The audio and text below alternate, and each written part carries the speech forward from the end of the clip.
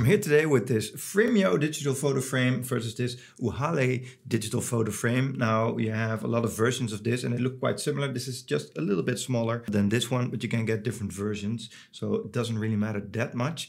But the Uhale or Frameo is the software you use to put photos on this. Now both these frames have the ability to add photos with an SD card, which is quite easy, but I really like to use my phone for this. So I have all my pictures on my phone and I can easily access them, and then transfer it to these is very, very easy. So this Frameo one, it was quite easy to do. You just install the app, the Frameo app, and then connect it to this one.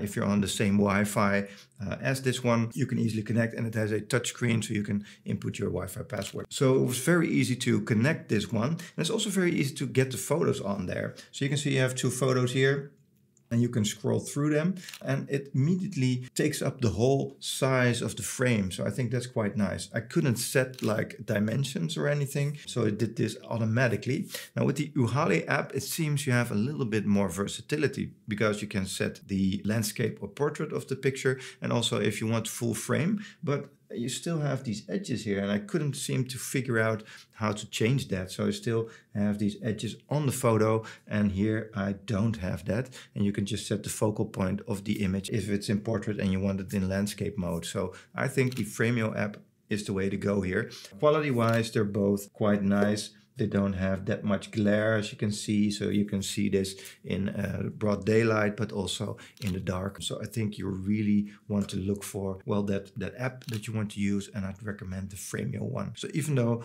they both look good, I really recommend this one with Frameo.